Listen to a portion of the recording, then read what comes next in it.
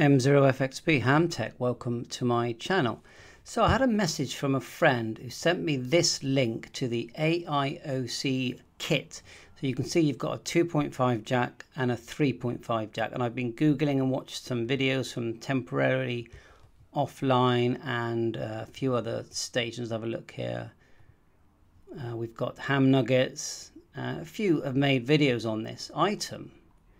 So I thought, well, I've got to give that a go. So it plugs into your Baofeng type radio, Quansheng Baofeng, and it allows you to have a USB connection to your PC.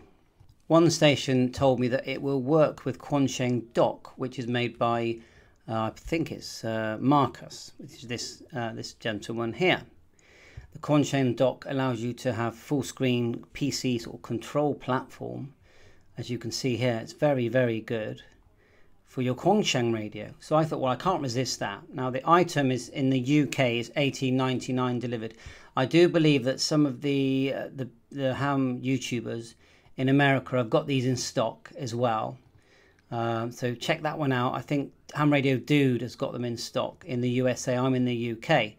So I'm going to buy it, and you do make this plastic, you sort of get this item 3D printed to enable you to easily position these 2.5, 3.5 jacks while soldering, which I will make a video printing it off because I do have a 3D printer.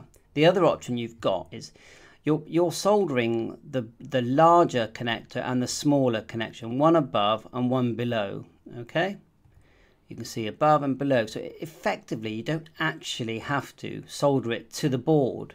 You could effectively solder wires to the connector, which is probably what I'll do, because it just seems a bit fiddly having to poke it in and line it all up perfectly. I just think I'd rather there was some slack on it myself than you know, having to position everything. I've been looking at lots of things today, so I still appreciate any help from anyone on this.